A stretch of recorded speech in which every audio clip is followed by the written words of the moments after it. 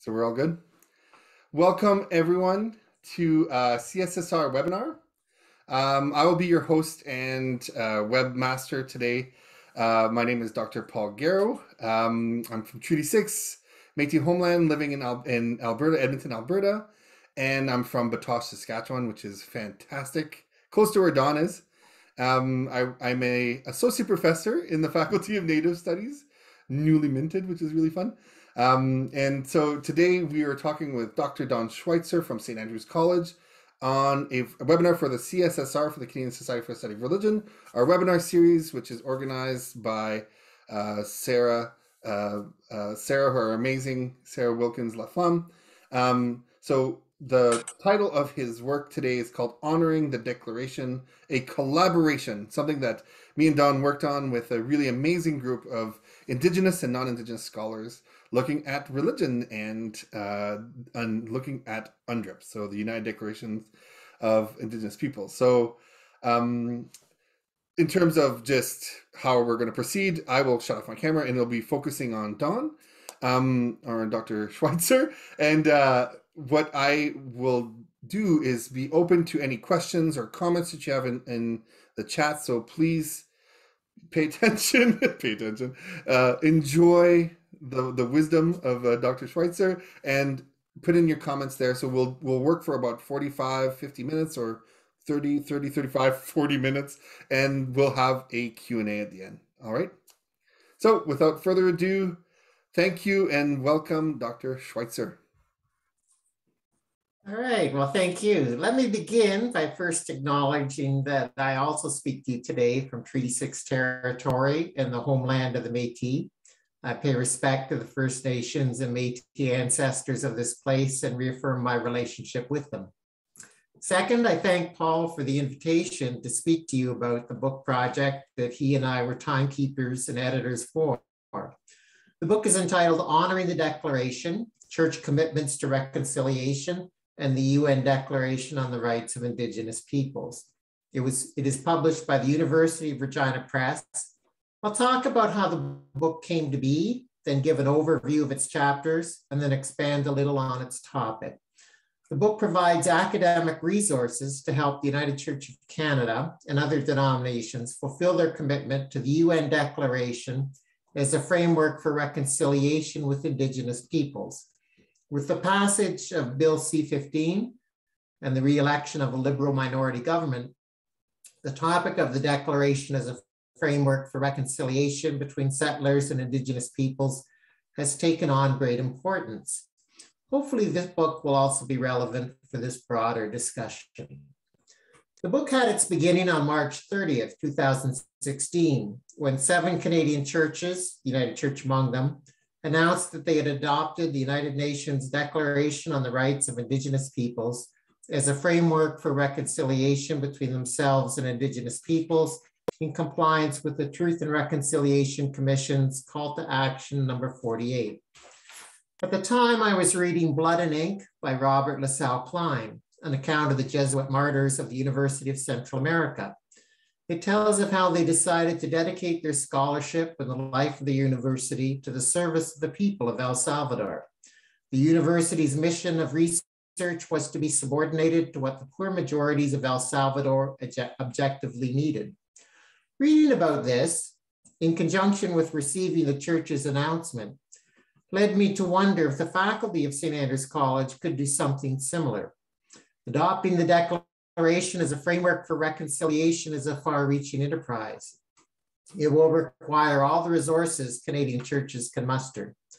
Following the example of these Jesuits, could we as a faculty dedicate our work to providing an academic resource to help our church and others fulfill this commitment?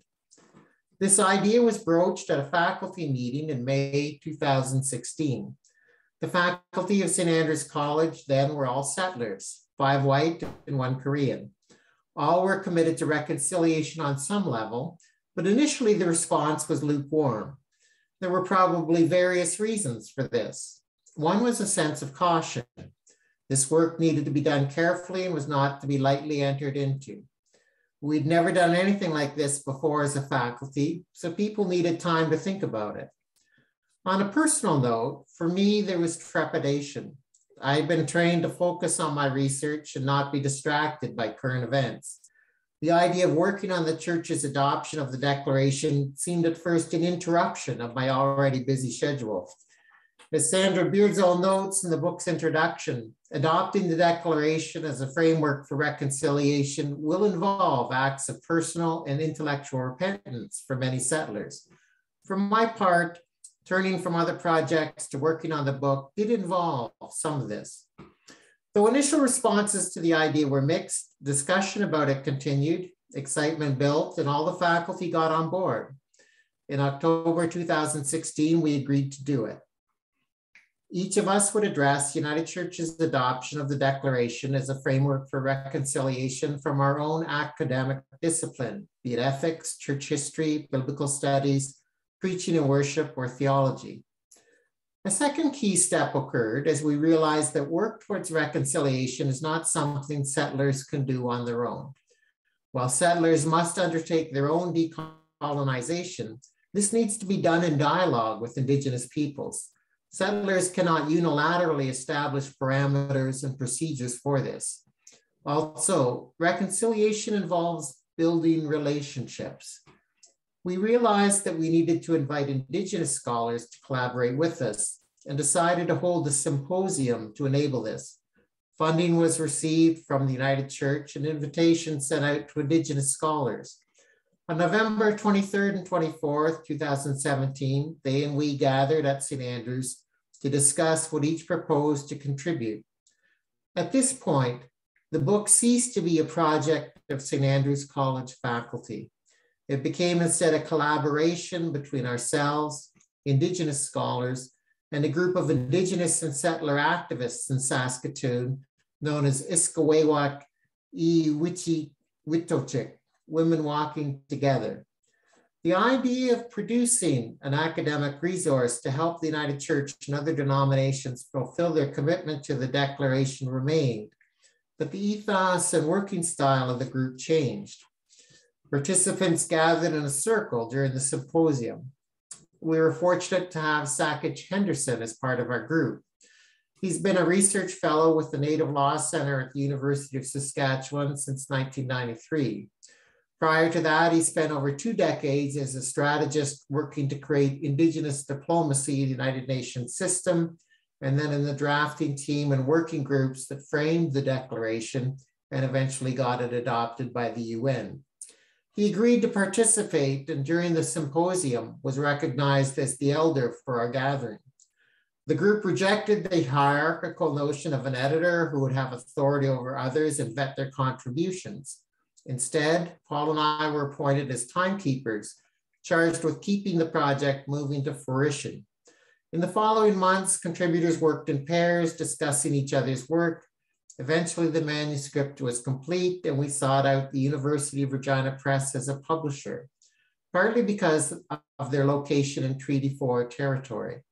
This book was to be a response to the church's commitment from the Prairie region.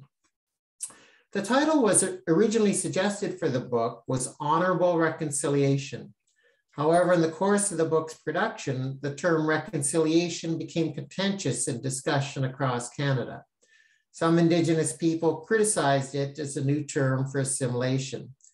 This critique reflects a distinction between a liberal model of reconciliation, focusing on soft Indigenous rights that seeks to accommodate Indigenous peoples with minimal changes to current Canadian political, legal, and economic structures, and ways that perpetuate colonialism, versus an understanding of reconciliation is centered on Indigenous self-determination, reparations, and support for land-based ways of life that requires transformation of Canadian society. There is some ambiguity in the Declaration on this point. It strongly affirms Indigenous self-determination and other hard rights.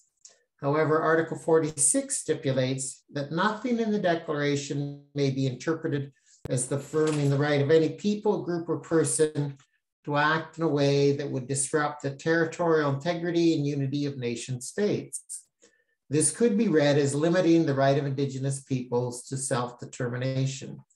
Still, the TRC emphatically understood reconciliation as requiring transformative change for Canadian society and put implementation of the Declaration in its calls to action as a guide towards this. While some authors in this book do not use the term reconciliation, all understand the Declaration in this sense, as fundamentally affirming the right of Indigenous peoples to self-determination and as requiring reparations and the support and protection of Indigenous peoples' land-based ways of life. The book begins with a foreword by Paul Gareau and myself, explaining some of its terms and our role in its production. Next is an introduction, collectively written by Sandra Beardsall, then Professor of Church History and Ecumenics at St. Andrews College, Sakich Henderson, and myself. It gives an overview of the book's context and intention, a brief history of the Indigenous struggle leading to the formulation of the Declaration, and an account of how the book came to be. Following this are introductions to each author and chapter overviews. The first chapter by Sakich Henderson is entitled The Indigenous Imperative. It discusses how the adoption of the Declaration involves a far-reaching and multifaceted recognition of the inherent dignity of Indigenous peoples and offers directions as to how this should be implemented in seminaries and elsewhere. The second chapter by Christine Mitchell, then Professor of Hebrew Scriptures at St. Andrews, looks at the responsibility biblical scholars and churches have to deal with biblical passages that support colonial practices. Chapter 3 by Lynn Caldwell, Professor of Church and Society at St. Andrews, looks at how education about the need for reconciliation and the changed consciousness this may bring cannot take the place of concrete changes to colonial social structures and personal relations. The fourth chapter is by Adrian Jacobs, keeper of the circle at the Sandy Soto Spiritual Center at Beausejour, Manitoba, on Treaty 4 territory. It recounts aspects of colonial history in Canada and the United Church, the rise of self-government for Indigenous people within the United Church, and what its commitment to the Declaration will require. Sandra Beardsall's chapter examines an earlier attempt by the United Church to be in solidarity with Indigenous peoples through involvement with Project North, which ran from 1975 to 87. Paul's chapter represents a Métis perspective on self-determination, religion, and the importance of pilgrimages to sites like Lac St. Anne. These pilgrimages help maintain Métis identity and are not adequately described by Western notions of religion and spirituality. This shows why the Declaration's affirmations of the rights of self-determination and to maintain, protect, and have access to their religious sites are significant for Métis people. Hiran Kim Craig is now Timothy Eaton Memorial Church Professor of Preaching at Emmanuel College, Toronto. Her chapter looks at rituals, how these help sustain Indigenous people's identity, and how Indigenous Christians are developing hybrid forms and practices of worship. My chapter looks at how justification by grace can be a spiritual resource for white settlers in the United Church as it seeks to live out its commitment to the Declaration. Jennifer Jansen Ball is now Program Coordinator, Ministry of Vocations in the United Church. Her chapter first problematizes the notion of the common good in light of the history of colonialism in Canada, and then relates a revised version of this to the Declaration. The final chapter by Iskawewak I Wichiwitochik, Women Walking Together, provides a concrete study of an Indigenous woman's attempt to get justice for her murdered daughter, and then discusses the Declaration in light of this. The book ends with an afterword by Sakich Henderson and myself. I wish now to offer a few reflections on the Declaration's relationship to Christian theology and where a theological response to it might go next. The TRC called upon Canadian churches involved in the running of residential schools to commit to the Declaration as a framework for reconciliation. When invoked in this way, the Declaration articulates a demand arising from the legacy of residential schools and the history of Indigenous oppression by settler colonialism in Canada. This demand is for a recognition of the inherent dignity of Indigenous peoples, the inherent worth of their cultures and traditions, the oppression they have been subjected to, and the need to rectify the injustices they continue to suffer. This demand comes as an interruption to Canadian churches and to broader Canadian society. It requires an end to ongoing settler colonialism, and the recognition of and engagement with Indigenous histories, traditions, and wisdom. The term interruption has been used to describe how the Holocaust impacted Christian theology and practice, with the demand for engagement with its concrete history, and then in light of this engagement, a dialectical rereading of the biblical witness and Christian traditions. This rereading required first a negation of all that lent support and paved the way for the Holocaust. It also continues to require, as well as that, following this, a retrieval that reads the biblical witness and Christian traditions in light of this history of suffering, and looks for resources within these that will help Christians understand and live their faith differently, so that it engenders resistance and hope in the face of such evils.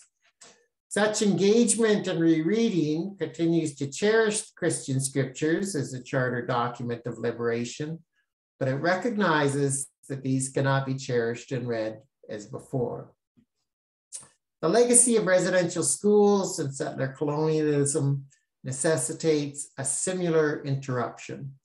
The Declaration articulates the demand for this. It requires a concrete engagement with the history of colonialism in Canada and its continuation in the present, and with the involvement of Christian theology and practice in this. This engagement must be followed by a rereading of scripture in light of it that searches for what can empower and guide Christians in seeking to recognize the dignity of Indigenous peoples, the worth of their traditions, and their collective rights. Honoring the Declaration is an initial response from one theological community and collaborators, and from one region of Canada.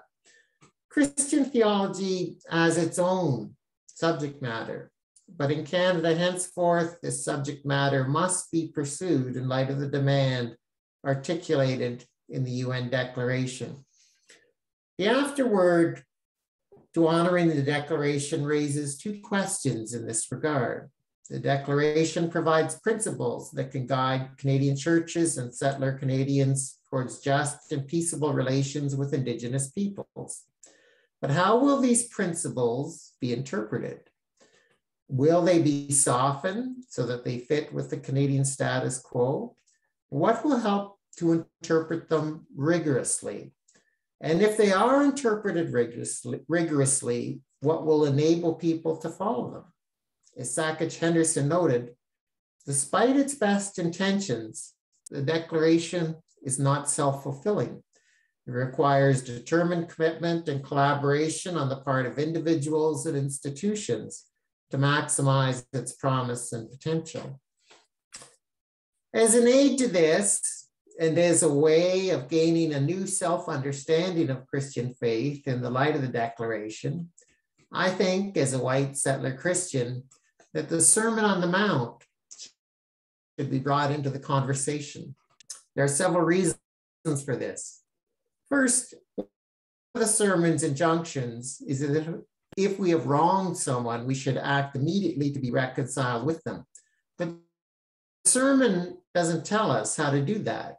It needs the guidance that the Declaration offers. Conversely, following this guidance that the Declaration offers will require the motivation that the sermon provides. The Declaration and the sermon each need what the other offers. Second, the Declaration needs to find proper legal expression through Canadian law and social practices being brought into line with it. But legal measures will only go so far. These are necessary.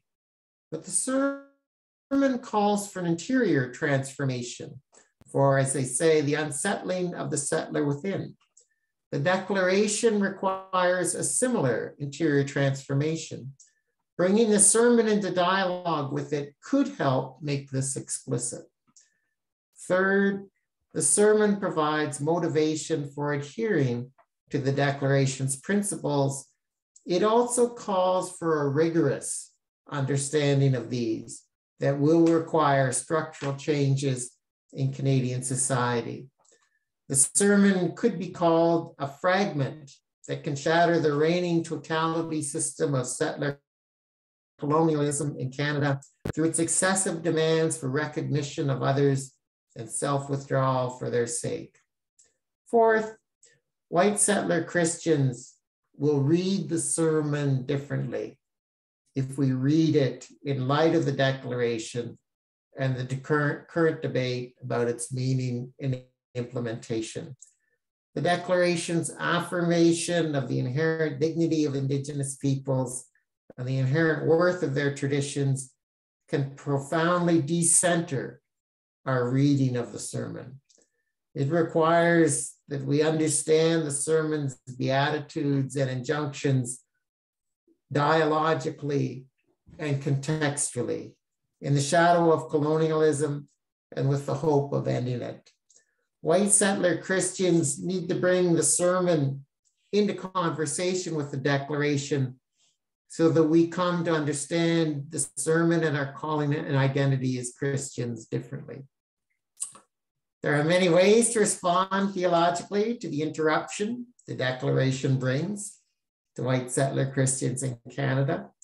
This is just one proposal. Thank you for listening.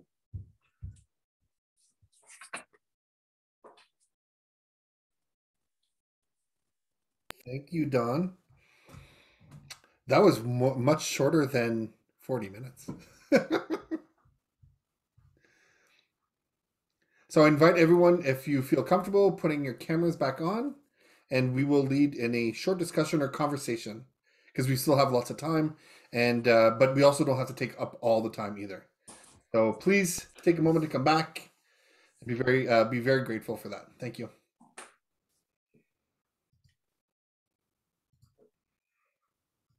Excellent. Thank you, Don. It was really excellent. So, is there any questions right now from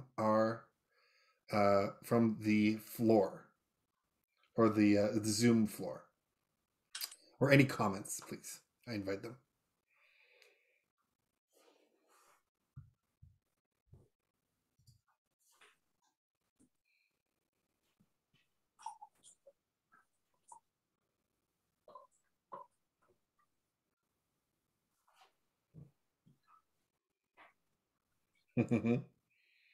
Maybe something that'll be more useful too is that in the top right corner you can click on the view finder and put it into gallery view, and that way you can see everyone who's in the room.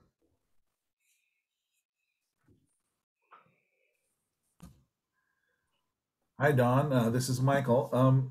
Thanks for your presentation today. This book sounds really, really interesting. I belong to a different Christian church body in Canada, and so I'm a little bit out of the loop. Wondering if you'd be willing, just real briefly, are there some claims against the United Church, some legal claims related to residential schools, or have those been mostly resolved and dealt with? I'm just getting an update on some information there. So.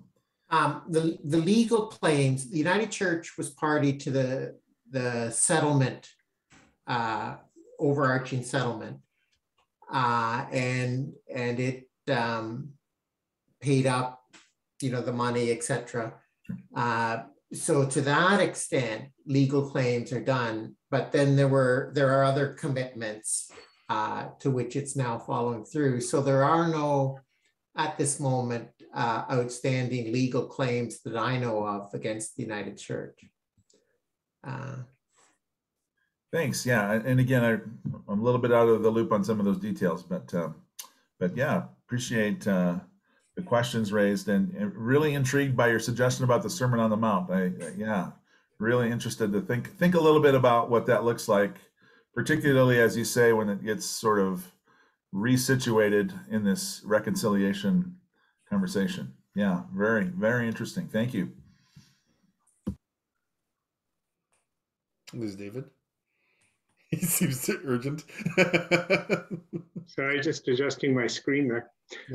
Don, I thought the parallel to the interruption around the rethinking of Christian claims, theology, ways of practice, etc., that were inspired by an attempt to, I guess, reconcile the church with the historical event of the Holocaust and the role of the Christian preaching of contempt towards Jews. However, you know as well as I do that history is not unambiguous, that for a lot of Christians, business just went on as usual. Mm. And I mean, there's, I would say, a significant minority in the churches that responded, but an awful lot that didn't. I mean, what do you foresee in this instance? Well, unfortunately, I think you're absolutely right, and the same thing is happening. What I see in the United Church and in some Anglican congregations is that the church is not moving uniformly at the same speed.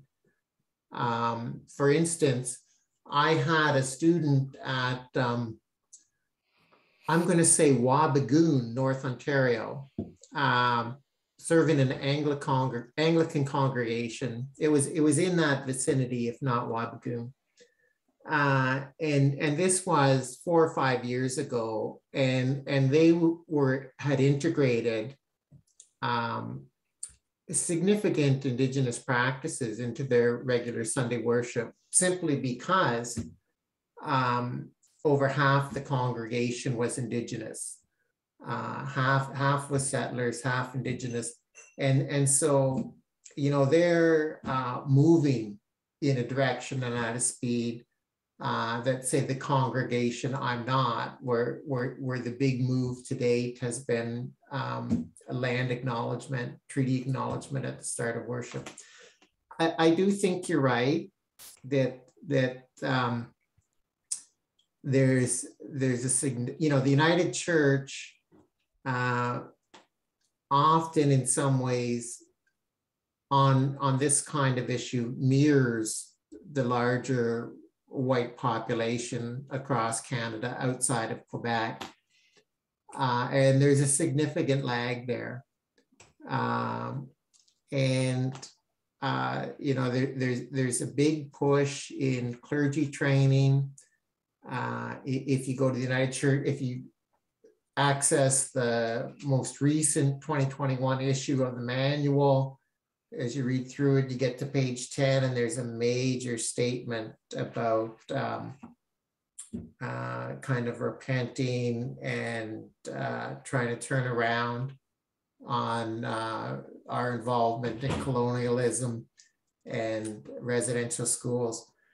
So, you know, it's moving at different speeds. There is, as you say, a big lag. In some ways, I'm heartened by at least the land acknowledgements being made at the start of many church gatherings, worship services, meetings. But it's a big issue, and you know, I don't know what to say. No, I got it. You know, one of the places where there might be trouble in uptake is in congregations where there's a large immigrant population. You know, it seems to me that for a lot of immigrants, and you know, I'm a child of an immigrant and a refugee, and so I've heard this often when it comes to this issue. You know, we weren't here for this. You know, we didn't participate in it. We weren't part of the. This all happened before we arrived. We are a small, marginalized group now. We don't we don't take, I'm looking for the right words here. It's not our responsibility. Did any of the chapters deal with that issue of, I guess different, I mean, first it plugs into two issues. One is the immigrant issue and recently arrived issue, but it plugs into that larger question that there are different levels of culpability and participation in this whole question, and therefore different levels of responsibility that people might feel or that people might actually have.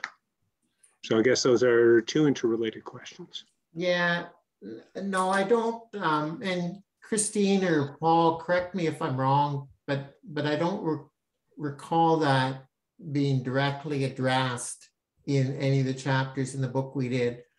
However, in the recent book, Pathways to Reconciliation from University of Manitoba Press, there's a chapter on that, which calls for immigrant communities to build relationships and get into dialogue with Indigenous communities. And in my own work, at this point in time, probably for the past 10 years and into the immediate future, a significant number of clergy from the Caribbean, some African countries, and parts of Asia are coming into the United Church of Canada. And I worked with some of these. And I remember some conversations where precisely what you've suggested is mentioned and stated, this isn't our issue. And in my own work there, I've tried to stress not all, I think the saying was, not all are guilty, but all are responsible. That in this project of Canada, as you move in and take this in, you take on the responsibilities that we all have. And the government has, in the new citizenship oath, there's sections on this, I'm led to believe, So, but it is a problem, that we didn't do it. We've got our own issues, building our own new lives here and putting up with white majorities. So, and what was the second question there?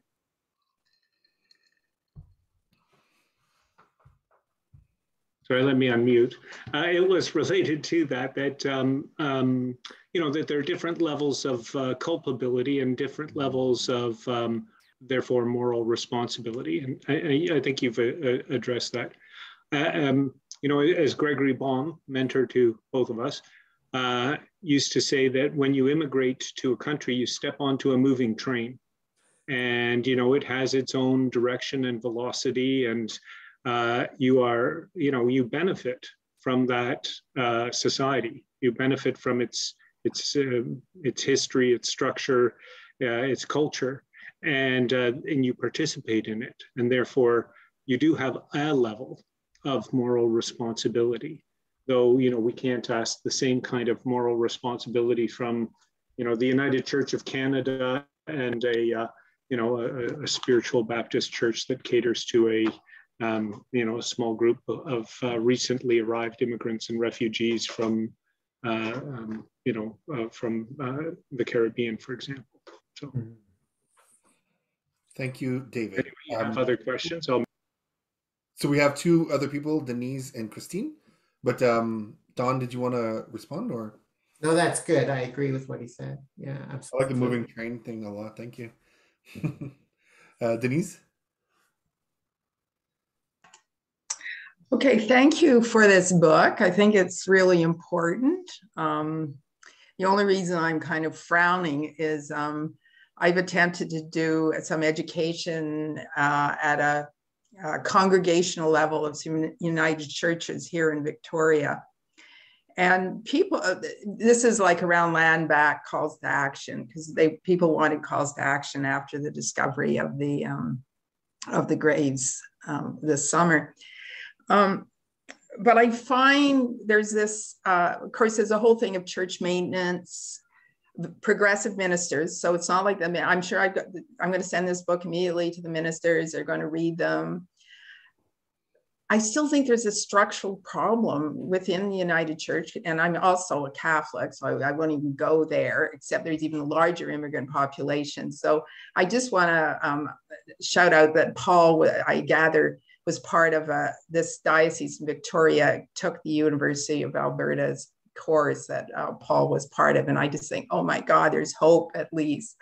But I'm really concerned about structural racism and white supremacy in these churches, because the ones I go to or see here are white, usually older white people. And I don't think until we attack white supremacy in the churches, we're going to be able to move beyond conceptual understandings of reconciliation and the UN Declaration. It's still in everybody's head. So that's just my thoughts. Though I think the book's really important. As I said, I'm going to promote it totally. Thank you. Thank you, Denise. Don? I agree. You know, the United Church in 2006 declared itself an intercultural church. And part of that is a kind of move beyond being a white church. And at a recent General Council, I can't remember exactly which year, but at the end, there was an eruption. The order of proceedings was disrupted as speaker after speaker of people of color came to the mic and talked about their experiences of racism in the United Church. And how to affect the change in that, you know, at all the levels in the church is a big issue. It's a voluntary association. You know, if people don't have to come, you know, it's not quite like, you know, what can be enforced.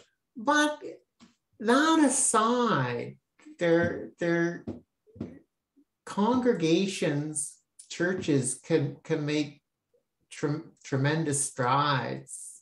You know, Leslie and I went into a congregation that was adamantly homophobic. And after 10 years, we left. And they got an interim minister. I think he came after we left, who every Sunday at some point in the service would announce that he was gay. He did it every Sunday. And then they called someone who was there for about 5 years. And then after being there for 5 years, came out in a sermon. And it was no surprise to most of the congregation. So I think they can change. They have to change. And for those of us in various forms of leadership in the United Church, we have to find the ways to help that to happen. And I think, you know, there's a kind of twofold way. One's a very blunt strategy. This is racism. It's wrong. It's got to go. You know, and the other was by Martin Buber, who says, well, when you run into this, you have to walk with the person into their underlying convictions and find the point where their underlying convictions clash with this kind of behavior and outlook, and you know, lead them to that, unearth that, explore it, and that will help it unravel on its own. So Thank you, Don. You brought Boober to the conversation. That's great. um, and thank you, Denise. Yeah, I think just to give a little word, it's every step forward is a step forward, right? So, yeah. And so, Christine? Yeah, thank you. Good. Gotta get my microphone there. Sorry. Thank you. And I just want to pick up on what Dawn said in terms of the United Church as kind of a mirror of broader Canadian societal efforts. And so in my chapter, one of the things I did was is make a call to other I'm a biblical scholar, so make a call to biblical scholars, particularly those who teach in public universities or secular contexts, that that the role of the Bible underpinning Canadian law and Canadian society is something that, as a guild, a broader guild in broader Canadian society, we have to problematize and teach our students about. That if you're teaching biblical studies or ancient studies where the Bible is part of the curriculum, and you don't talk about how biblical narratives underpin the doctrine of discovery and terra nullius, then you're not doing your job as a biblical scholar, regardless of whether you're in the church or not, and or synagogue and not. And I think that's part of that was something that I find really important as a biblical scholar, because so many of my colleagues do teach in and work in public university contexts. And it's just so important that you cannot, the church isn't going to change if society doesn't change as well. And who leads who in this? It's a bit of a, maybe it's a horse and an ox, and they're going at different rates, and who's pulling who. It's different times, it's not clear, but both have to pull together. And in terms of particularly as being a biblical scholar, that's really important. So that was a comment more than a question. So there we go. Thank you. Do you have a question, though, Christine? That was a great comment and a great chapter, I must say, too, about unpacking this discourse that leads to a furtherment of oppression in general society, right? So that's very brilliant, great chapter, right? Yeah, thank you. And I mean, that's the thing about being a biblical scholar, is that whether people are professing Christians or Jews or not, because I'm a Hebrew Bible scholar, whether people are professing Christians or observant Jews or not, the narratives and the legal material of the texts that I study are so fundamental to the entire structuring of the society, that you live in a Christianized society, whether you're a professing Christian or not. And understanding that is really important.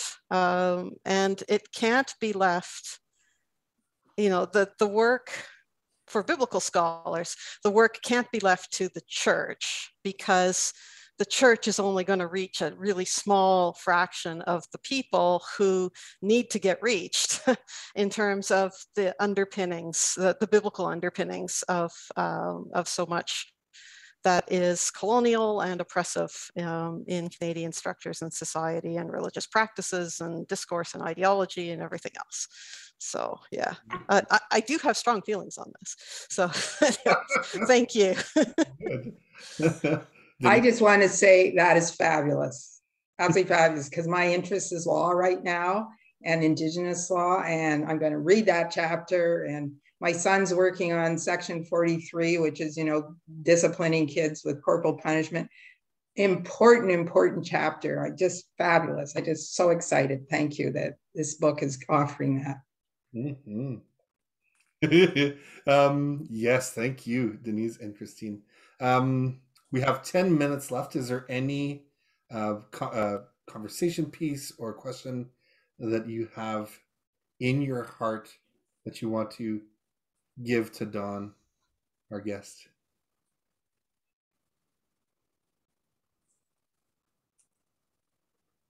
So Dawn, maybe. Oh yeah, go Chris. Chris Miller. Sorry. Thank you for sharing. And Dawn or other contributors who are here, something you mentioned at the beginning.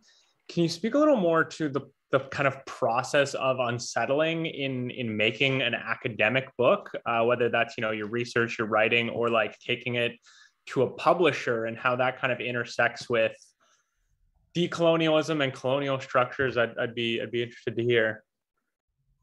Well, yeah, you know, you come into this, I came into this as a white settler who's been, you know, tracking, you know, the Oka Summer was a wake-up call to me, and started, you know, trying to track and read. But then Indigenous literature exploded, and I got left behind. So on the decolonizing, you know, first of all, we started with goodwill. We're gonna produce an academic resource, and then, you know, there was a major correction. This isn't something that settlers should try to do on their own. We've got to get Indigenous partners, and that profoundly changed many aspects of the project. I was horrified during the symposium when the idea of an editor was rejected. I mean, no, I've been involved in the production of a few books, and someone's got to take out the garbage. But it was the right way to go. And in the foreword, Paul and I talk about a bit about the ambiguity that we were timekeepers, but there were some editorial decisions we just had to make.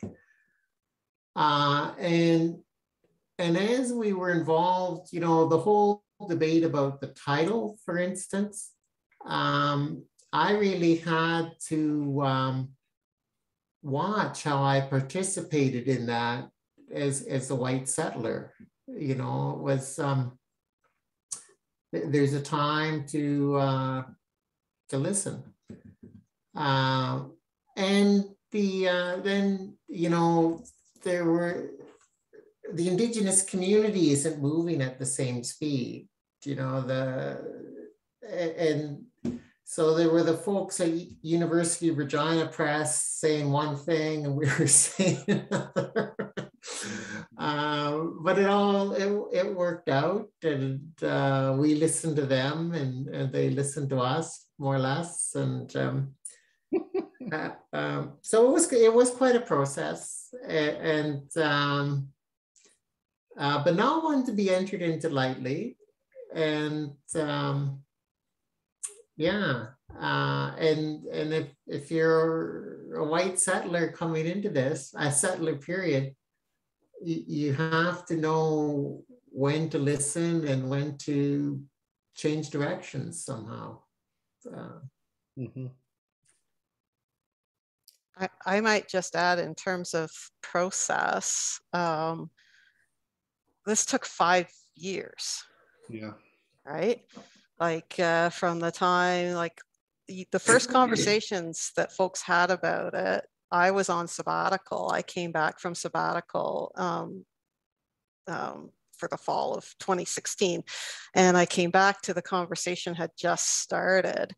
And so that was 2016, and the book came out in the fall of 2021. So, you know, it takes, now part of that was there ended up being some delays on the publishing end, but that might only account for about a year of it.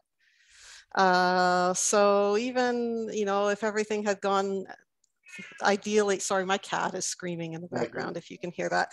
But even if everything had gone ideally, it still would have been a 4-year process. And you know what they say about any kind of edited volume that or collected volume is, you know, the amount of, just because you bring in the people with all the different expertise and that's great and everything, it doesn't save you any time.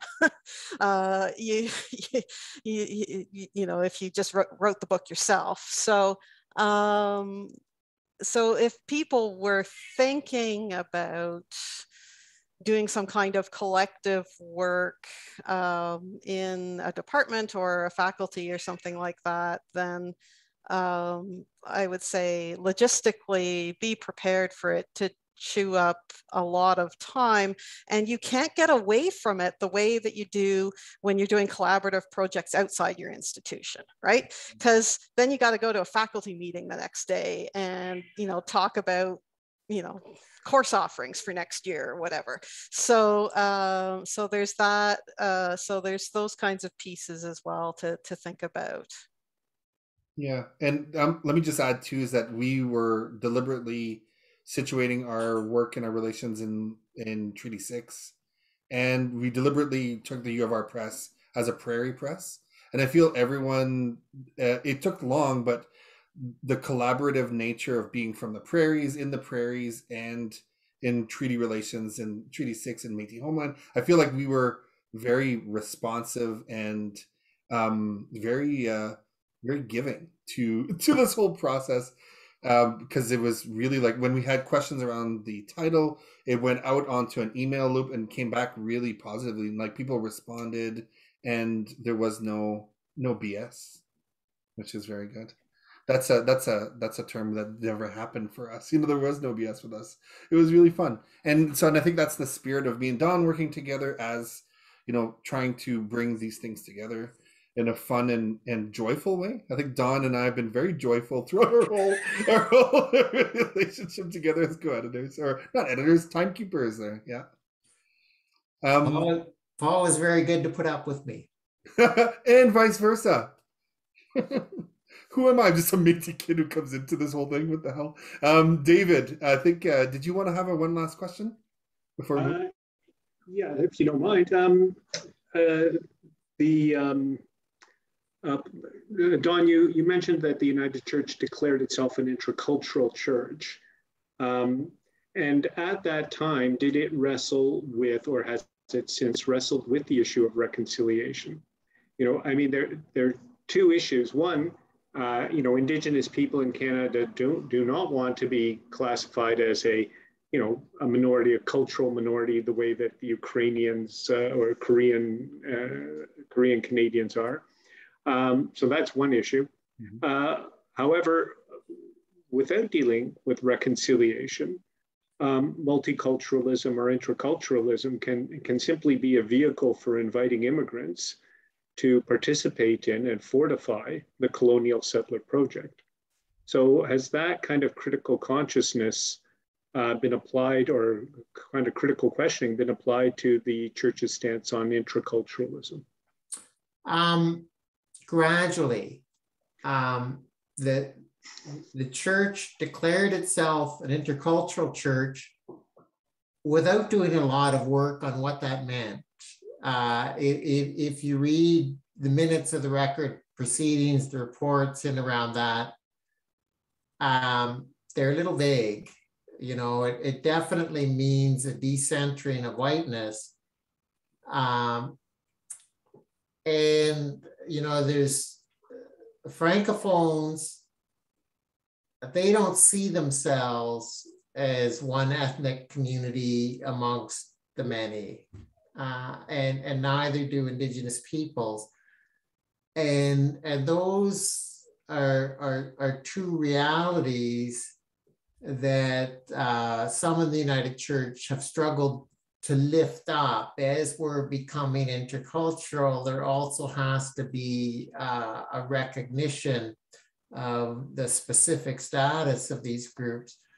So the United Church is and as Denise pointed out, the United Church is walking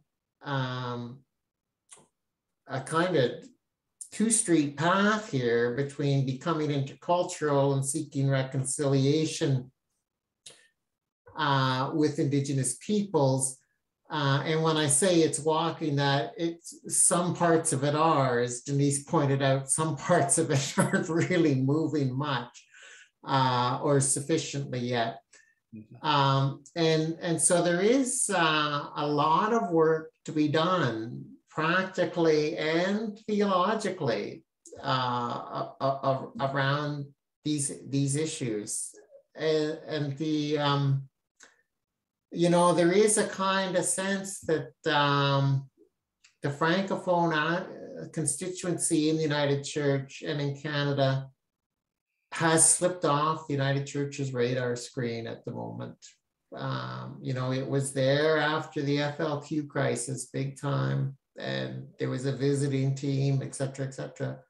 But they've been kind of pushed off by these other things. Good. Thanks, Don. Good. Welcome, Emily. Emily snuck in at the end. That's really good. So I would like to take an opportunity to, and everyone should thank Don for doing a great presentation and doing lots of fun and hard work, making good changes in our institutions, which is really fun. So I don't have any news for the next webinars on me right now, but please stay tuned to your CSSR MailChimp thing that comes in to see for the next great presentation. At the end of January, early February, we're going to be doing our presidential address, and which comes in a little late because of COVID and all this weirdness. And we'll be doing our book prize winners and essay prize winners from this last year. Good. So I want to thank Don again, and thank you so much for coming in and having a great conversation about this. This is fantastic. Marcy, hi everyone, and have a good evening. Bye.